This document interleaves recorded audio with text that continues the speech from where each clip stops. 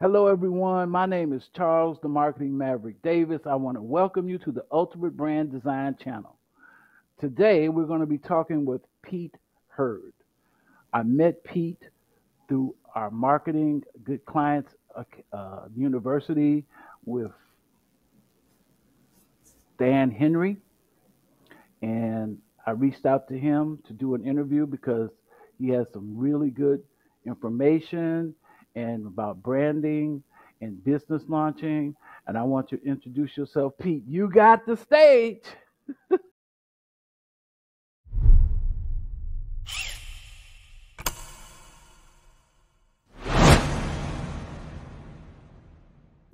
Yeah, thank you so much, Charles, for having me. I'm super excited to be here with you, man. Yeah, this is great. Yeah, this is gonna be great. This is gonna be great. Don't worry about it locking up. This hmm software is recording it locally and it's going to upload itself later. Okay? Give me just And one so, second, Charles. sure. Give me 1 second.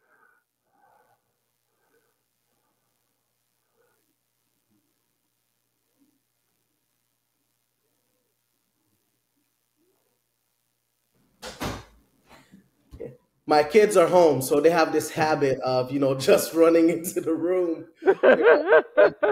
You know, I had to learn to integrate with kids, man. They're just like, I love it. They don't understand that daddy's on a call. So my 4-year old, she just loves to budge in and say, "Daddy." And then you'd think it's something important, but very important to her. Daddy, I want juice. Can I have juice? I, Gotta love it. You gotta Pete, love it. I understand it because when I was with my family and I say, I'm home, but I'm not home. I'm Yeah, home, but I'm not home. They exactly. they never get it. They never get it. So you just Right. something you have to integrate into it. So I truly understand, and it's great to see. I got to be personal. It's great to see another African American coming out from behind the scenes. One of the things that I've noticed as an African American man, this is where I put it, we need to get off the back of the bus and start driving the bus. Because Right. today, because today, the opportunities are so great for those that are willing to just get out there. So, how did you get started, man? Yeah, so I actually come from a banking background. So I work primarily from a banking background. I quit that in 2019, but at the same time, my pastor, Paul, he has a marketing agency. So I've always done some work with him and was so intrigued with this whole marketing thing. So Okay. when I quit my job back in 2019, I realized that, you know what, I need to do something and I need to do something quick. So I started freelancing. And then I met my other friend, Jacob Salem, who I became certified under him as a digital marketer alongside the work that I was already doing for, Paul, who's my pastor with the marketing agency. Uh huh. And after that, man, I launched my own agency. Okay. Launched my own marketing agency and scaled that to multiple six figures. Did really well, and then I started getting burned out. It was, being new as an entrepreneur, you learn very quick that you don't work a 9 to 5, you work a 24/7 if you're not Yeah. careful. So go a little bit into that burnout piece. Why did you burn out? I mean, you could have scaled, grown it, sold it. Why did you go that path? So for me, I never wanted to have like a big agency. I learned very Oh, young that okay. it wasn't my thing, right? So I didn't want the headache of hiring people and dealing with all of that stuff. It was always me and a couple of contractors that I work with, Uh huh. and did good. So I think I've had clients that paid me upwards of 10K per month for services, and Really? yeah, so it did really well. But it was also one of those things where um, I realized that I didn't want to take away from my daughter growing up because that Uh was huh. the sole reason why I even quit my 9 to 5 in the first place was to just be Really? be at home with my wife, and spend more time with my daughter. So that wasn't happening. And I was like, you know what? I don't want that headache. So I kind of just slowed things down. And then instead, I started consulting and doing some coaching. So instead of offering done for you work, I kind of started doing like done with you, the done Uh with you huh. model, Uh huh. where I brought in my expertise and everything. And then that did good. And then one of my buddies recruited me to Deloitte Consulting. Yeah. So they needed someone in their consulting marketing department to help them out and Mhm. really serve at that brain for a lot of their clients. So I did that. And then I also wrote my book in the process.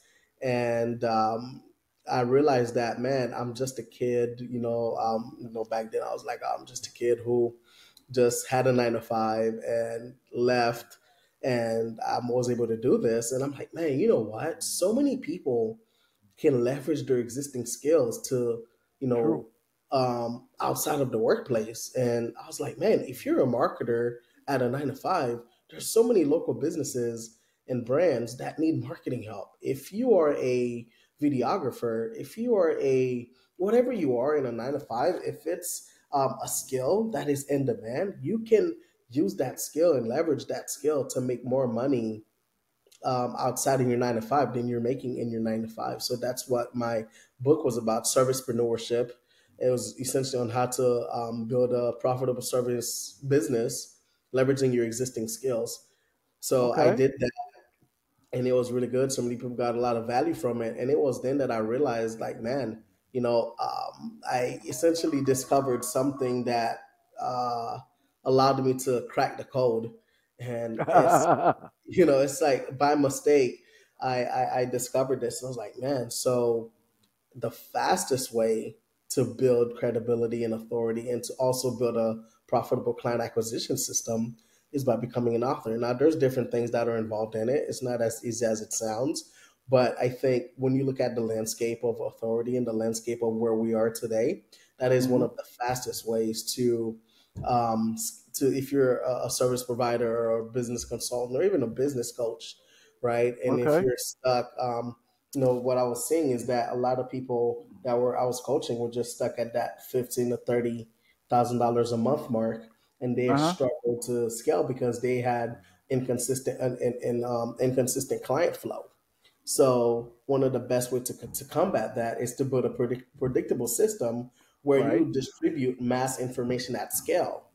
And that's what a book allows you to do, because you're not only tapping into your market, but you also tapping into the broader side of your market. So you're distributing information at scale, right? And you're keeping them in your ecosystem and nurturing them in the back end via lead automated in nurture sequence. So the way So it hold works, up, hold up, hold up. I got a question for you. Hold on. This darn thing here is getting on my nerve. Um, let's say I was to come into, let's say I want to hire you. What would you take me? Because you're talking about a book, uh, client lead acquisition. How does all that tie together?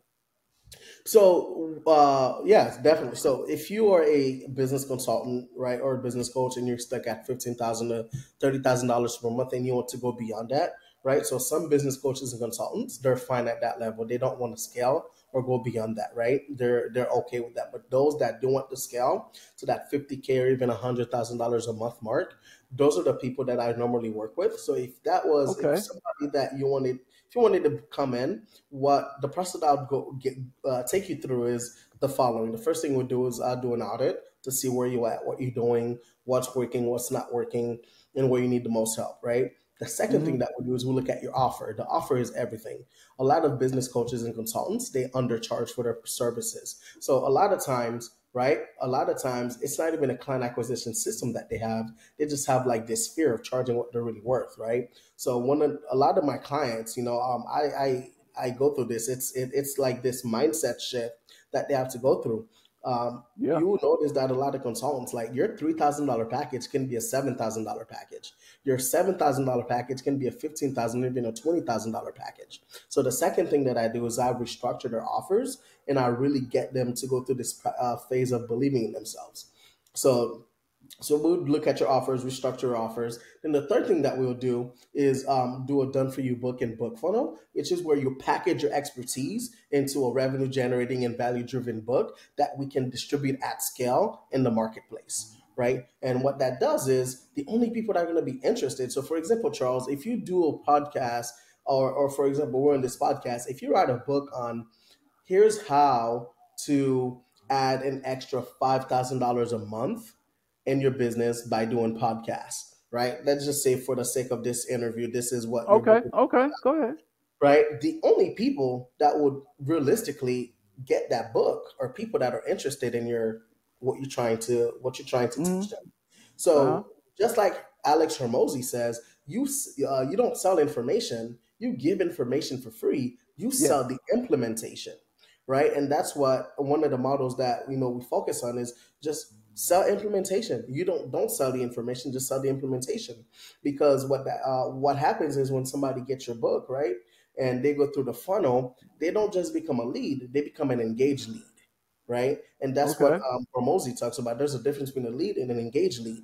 And those people, if they get your book and the part two of the funnel, they get the opportunity to book a call with you. Now, if they don't, that's fine because we have a 10 to 30 part email sequence in the back end that we're still nurturing them until they're ready to book a call. So that's Okay. how it's like a revolving door that allows you to keep your pipeline full.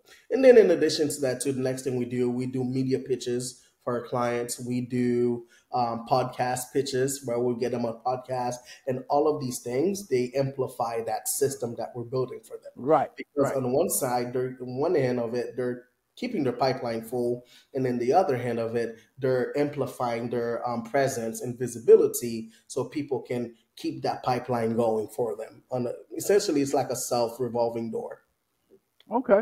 Cool. You got a good. I got a really nice picture of that because I'm in the industry.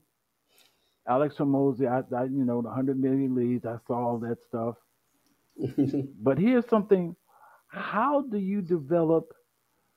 See, I'm on the brand strategy personality side, and how do you Mhm. bring that into incorporating it into your personal brand? How does your system incorporate that? How does that system incorporate into the personal brand? Yeah. So See, I think because just go ahead. just just so you understand, I looked at one of your posts, right? Hmm. And I said, no, this dude didn't. He didn't slap my grandmother. You said this. I'm just being joking. You said business consultants get this wrong. That's how you started the post. I just left a comment on it. I said, I didn't know. Here it is. Oh, wow. Let that go. Um. Anyway, hold on. Little I'm James using. Bond there. Yeah, yeah. Mission Impossible. That's how I know. Don't answer it. Don't answer it. It might even be a sales call. I'm just hold on. I'm gonna let it finish, and then I'll cut this section out. Just hold on. Yeah, no problem. Okay. In the brand strategy community, right? Hmm. They bring us in to determine what is the branding strategy and archetype for the business. Okay. But there's also a personal branding component too, based on our psychology. Like, for instance, uh, my brand dimensions are creative, adventurer, and sage. These are psychological components of my personality. There's 12 dimensions to it, but we lean into the ones that attract people. Okay. And so I looked at, I say, okay, what is the pain point you're trying to solve for me? Okay. And that's the correlation. I'm trying to put those two pieces together. Your turn. Yeah. So the pain point essentially that I solve for my clients is they're not necessarily so my clients are successful already. Okay. So Mm-hmm. the people that I work with, they're usually at one end. $180,000 to $250,000 a year in their business Okay. already. Okay. Now, the problem that they're facing is the inconsistent client flow, the inconsistent client acquisition, Hmm. right? Some months are hot, some months are Yeah. cold. Yeah. Some weeks their calendars are filled, some weeks it's not. And part of that is because they're relying too much. They have an over reliance on referrals and an over reliance on their network.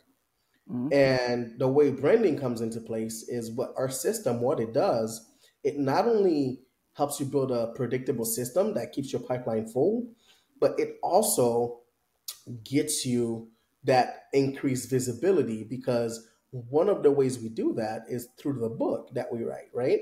Hmm. So we through the book we're able to do media pitches for you. We're able to do podcast pitches for you. We're able Hmm. to get you interviews, right? Because people, we're still living in an information hungry world right now, right? Always. There is I would argue that there is a bit of over information, right, or information overload in the Hmm. marketplace. But when you create valuable content, valuable information that people can digest, that's outmatch, right? Good content beats bad content 100% of the time. So that's Hmm. what we do. That's where the branding comes into place. And it's like, oh man, Charles just wrote this book. Oh, let me interview him. Let me see what this book is about. And then use this book to get podcasts. So then it's like all of these things become a revolving door method where one feeds into the other, if that makes sense. Yeah, it does. It does. Because it's like you're at another end of this branding cycle. This the phases. There's the becoming, like, well, how do I transition from employee to entrepreneur? And then as you go up that ladder, the book is on there, right? Once you started to make, are you familiar with Myron Golden? You I should be. love Myron. Yeah, yeah. So those are the ladders of brand strategy and how you build your business. Okay, I get that. So I see where you fit into this, and what I'm gonna ask you with this question is, what do you think AI is gonna do to all this? I think AI, a lot of people have been very afraid. So if that's the word I want to use of AI, or maybe very like skeptical of what it can do. I think AI is good if it's used correctly. I think AI will definitely help the way we do things. I think AI will definitely serve its purpose in making some of the things we do easier, right? But the thing is, AI does not have a human brain. AI does not have emotions. AI cannot do what a human can do, right? You think so? I think so. I think before, if it ever gets to that point, it'll be years down the line. No, it can try to emulate a human. It can try to emulate what human capacities could be, but AI is at the end of the day, it's still a robot. It's not human.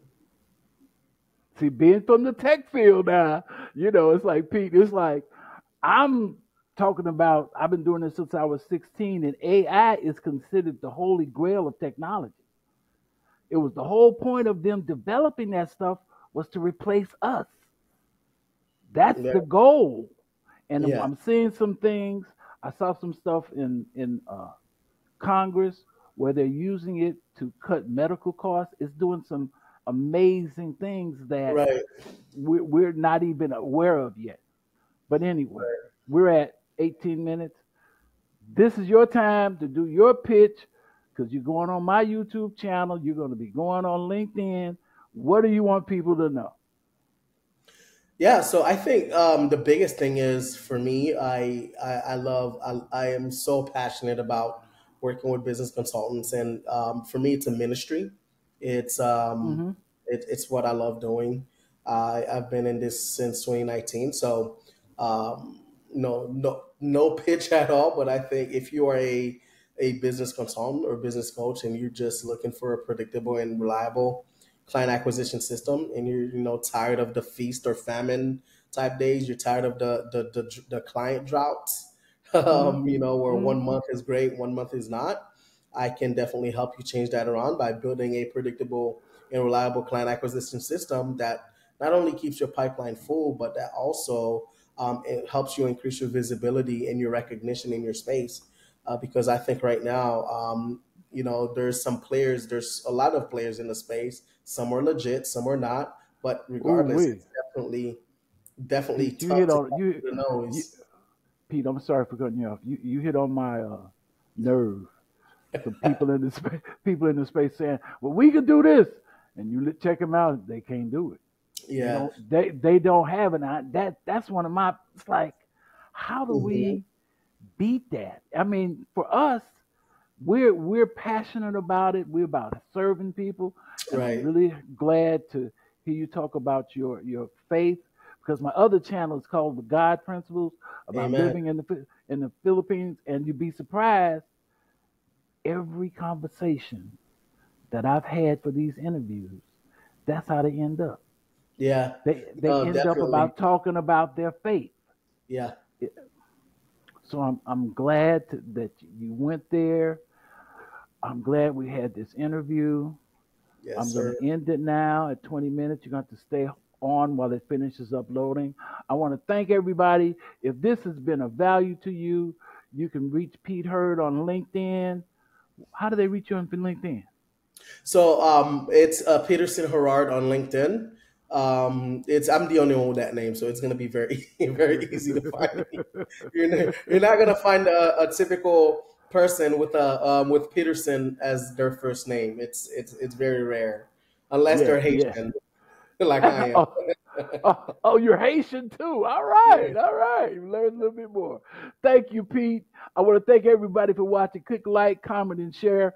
Follow him on LinkedIn.